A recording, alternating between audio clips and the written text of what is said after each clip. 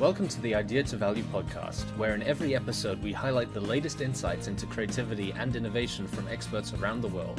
I'm your host, Nick Skillicorn.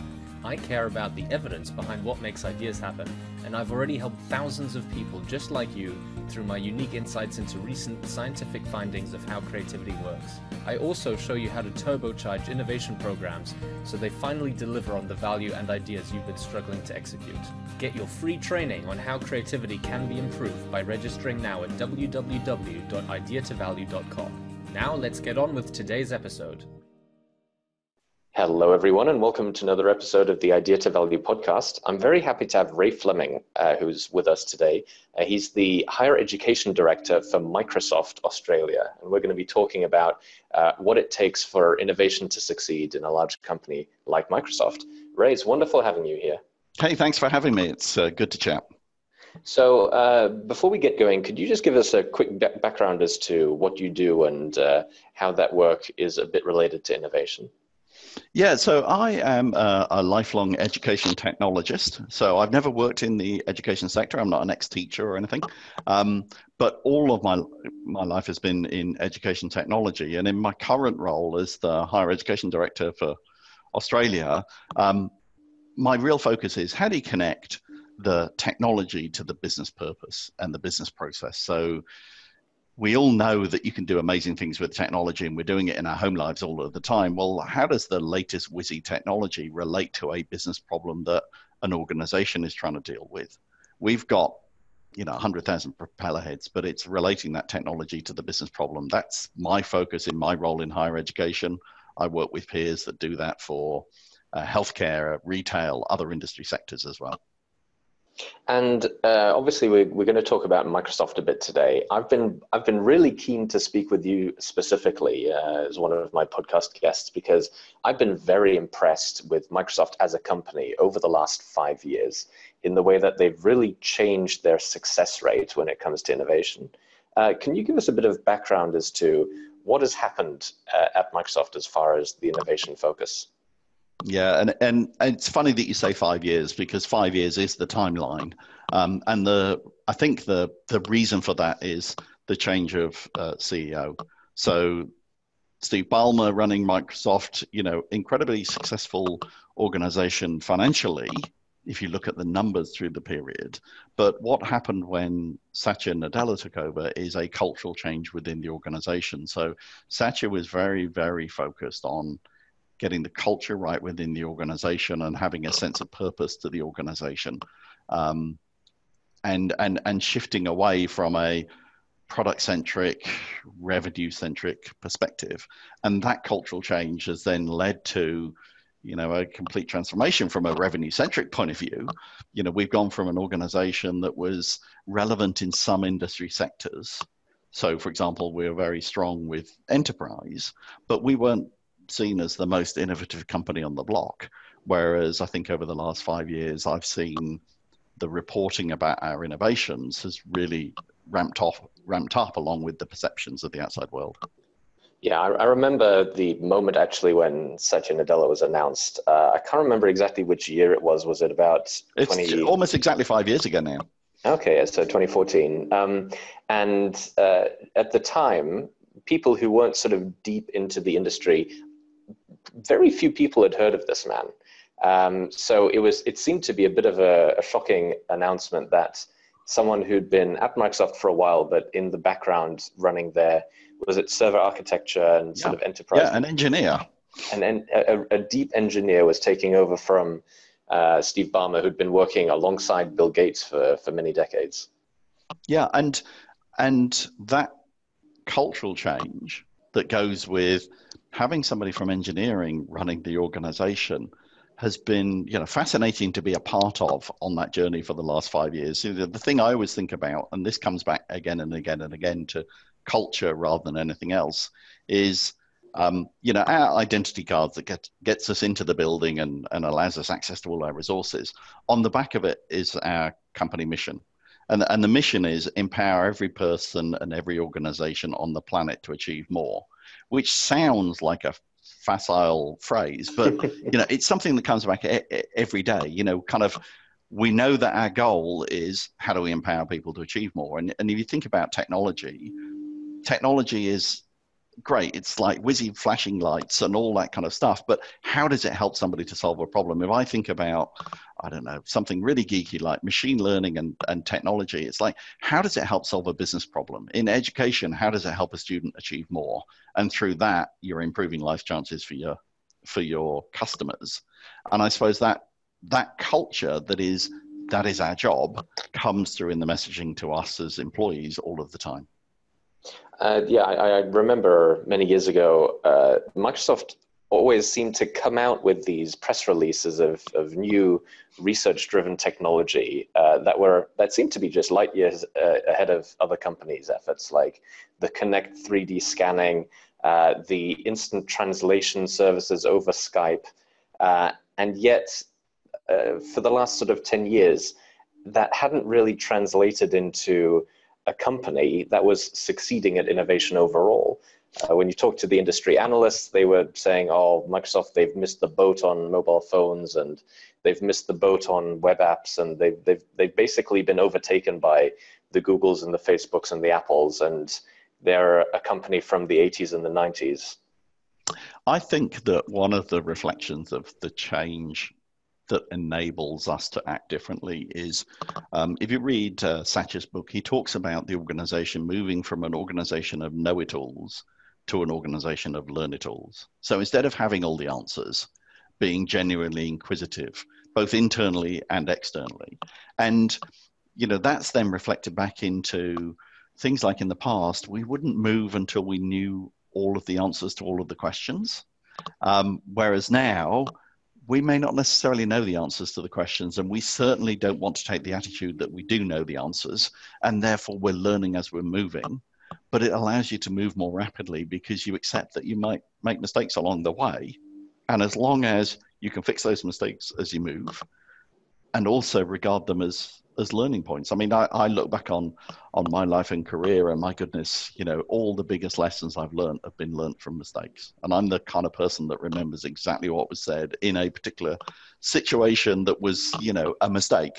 And those things are the things I've learned from. And I think as an organization, we'd got into a fault intolerant way of working, which was let's minimize risk. Let's be sure of everything before you make a decision. Well, that's fine, but you can't move fast at the same time as doing that. So that message of becoming learn-it-alls rather than know-it-alls, and being accepting of learning through failure has been really important in that cultural change. Absolutely. You hear about the ethos of Silicon Valley and technology companies being, as Mark Zuckerberg says, move fast and break things. And you expect that all technology companies are going to be like that. But is it true to say that Microsoft had changed cultural direction, or what can you elaborate a bit on what was happening before Satya took over?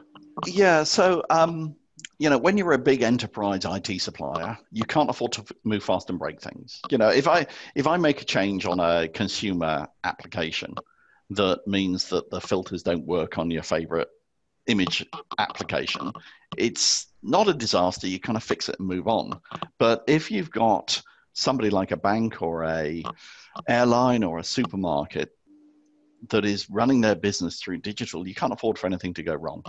And so that move fast and break things attitude doesn't work. So you have to re-engineer the way that you do things in order to allow yourself to be more agile and more responsive at the same time as not breaking people's business models. I think, was it 2 weeks ago, we had another outage with an airline where nobody could check in. Nobody could buy tickets from their website. And, in those scenarios, you're losing hundreds of millions of dollars an hour. So you've got to take the risk out of live situations like that, but then also allow yourself to be innovative. So if we look at the way that our products have changed, we used to do products on every, a 4-year release cycle. There'd be Office 2010, then Office 2013, then Office 2016, there's Windows, XP, Vista 7, 8, etc. And they were big cycle releases.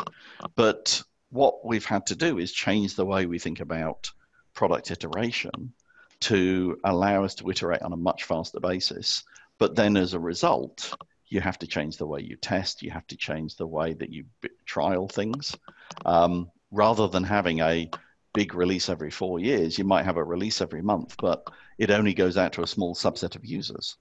And by that, you might have 1 million testers or 10 million testers, rather than internally people testing the product and then releasing it in a big release to a customer. You might release a beta to 1 million home users to see what issues there are in it and to give them access to early technology, but from a business point of view, allow you to test.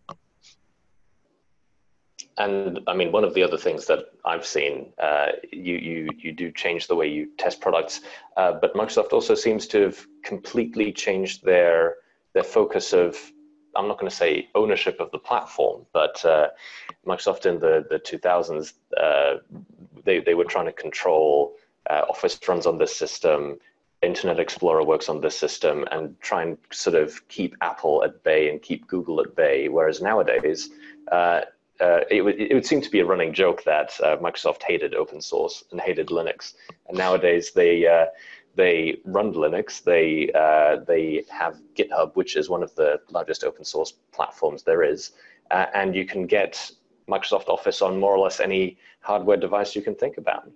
Yeah, and if I think about that from the perspective of a customer, it's reflective of what they need, which is, you're never going to put all of your technology into one single piece of technology from one single supplier. You can't run a bank like that. You can't run a university like that. You can't run a school like that. And so those partnerships that are designed to put different bits of technology together in a successful solution that a customer can use becomes really important, because I deal with universities all the time. You don't have to sit in a university long before somebody asks the question of, is this available on Linux? This might be the best application in the world, but unless it's available to run it on the Linux desktop I'm using, it's no good to me. And so I think the first way that people would have seen that would have been as consumers seeing Microsoft applications coming to the iPhone and the iPad. In fact, I think the announcement of Office for the iPad was one of the first major product announcements after Satya took over. Up until that point, there was very little. But now you're right, we're kind of into embracing open source. We're one of the biggest runners of open source in our technology. Our cloud is used by tens of thousands, if not millions of people running open source on it. So you do that in order to give the customer what they want. But it's also part of the cultural change within the organization, which is, if you're going to help people achieve what they want to do, you've got to help them by delivering the technology that's interoperable to do that. And I think cultural change is one of the main things I'd like to sort of get your thoughts on now, both within Microsoft and maybe within the partners you work with. It's easy enough to put a vision or purpose statement on the back of everyone's ID cards, but what did it actually take for that to embed within the organization? I think there are a couple of things. One is that genuine curiosity. So our industry is changing really fast, but the speed of change in technology is also now being reflected in other businesses, because most businesses have got a digital aspect of their business. So that pace of change for us is now impacting other people. So how do you continually learn? So we've had to become a learning organization, but as individuals, we've had to become continuous learners. Well, that's going to affect every economy in the world. And that's a challenge, because the education system is set up for starting education at 5, finishing at roughly 21, 22 with a certificate and a celebration, and then you're kind of on your own. But what's going to happen going forward is that people are going to have to continually re-educate themselves, either individually or with organizations or the education system. So, there's a clear expectation on us within Microsoft to be continually learning, finding the time for learning, making our own time for learning, the organization making our time for learning, and setting milestones for us. So if I think about that change and the agility that goes with continually learning and changing as you go, and I think about my customers in universities, their traditional product or service is a 4-year degree or a 3-year degree, which is come here, learn, celebrate leaving, and then if you're lucky, the university will get you back to do a master's for another 2 years. Well, that's not the product that's needed for the future, because people are going to have to be genuinely become lifelong learners, and they're not going to be able to suspend their career while they go to learn. So that part about becoming continual learners is one aspect of the cultural change. And that's an organization-wide thing. The second is about that taking risks, learning from mistakes. And as long as the value of what you learn is worth more than the cost of a mistake, then that's a good thing. And then the third thing is a mindset around data-led decision-making. As an organization, we have huge amounts of data, but we weren't necessarily using it in order to make the right decisions. Whether that's a simple decision like where do you put your Salesforce effort, or which product feature you develop next, or whether it's big stuff like are our customers net promoters of our products, and are changes we're making moving them in the right direction or not. So that data-led decision-making piece has been really important. We have this concept of the hippo. And I know we're not the only organization to have this. MIT have talked about this before. The hippo is the highest paid person's opinion. And we've all been in those meetings, haven't we? When somebody comes in, they're the most senior, and they said, well, I just spoke to customer X, and customer X said they hate this feature, so go fix it. And changing that around to say, well, here's the data, here's what we're hearing all of the time, here's the things that people say are most important. So you're not basing your decisions on opinions, but you're making your decisions based on data. Where does the balance with data-led decision-making fit, though, between having data available for something which has been released, so an existing product, and then being able to figure out what needs to be innovated next? A lot of companies really struggle with trying to get new ideas past the first boundary because there's not any data to support them yet. Yeah, do you know, let's talk about Yammer, and I'm pretty sure this has been publicly documented. In fact, I know this has been publicly documented. So when Yammer joined Microsoft, part of the value for Microsoft was learning about how you do this iterative process. So what they tend to do is they will work on very short sprints on product features. And those product features will be released to a small subset of users. Let's say they release it to 100,000 people. And then they'll watch how those features are used and whether they are impacting the metrics that they might be looking at. So for example, they've got a feature that's around engagement with the platform. If you release it to 100,000 people, do you see overnight in 24 hours an uptick in engagement? And if you do, you carry on to the next stage, which maybe is test it on 1 million people or 10 million people before eventually you release it to everybody. But because you're only working on that project for maybe 2 weeks before you release that feature, you've got a very quick cycle of a feedback loop that tells you, we think this will help our users, and the data tells us after 2 weeks and then another 2 weeks that it is making a difference. And so taking that mindset and applying it to other things that you do as an organization, again, I work with universities. How do you innovate that mindset into a product or a course that is a 4-year course that maybe has taken you 2 years to develop? Because you've got all the regulation around making sure it meets the standards. So you can make some changes there. So I know of, one example is a course in 3-dimensional construction. Today the construction industry, pretty much you can produce a great 3D building, but you have to turn it into 2D plans for the brickie to lay your walls for you. So how do you go from 3D and stay in 3D to the construction phase? Nobody knows what that industry is going to look like, but there's some early technology like some work we're doing with HoloLens that will help you get there. And so what they've done in that course is say, we know the future is 3D construction. So what we're going to do is make every student a researcher, and what they're going to be doing is researching the ways things will happen in the future. And what came out of that was a group of students that are able to work in a new way, that are looking at the future of their own industry, but also they've productized a couple of design ideas that came out of that in order to be able to actually influence the future of the industry.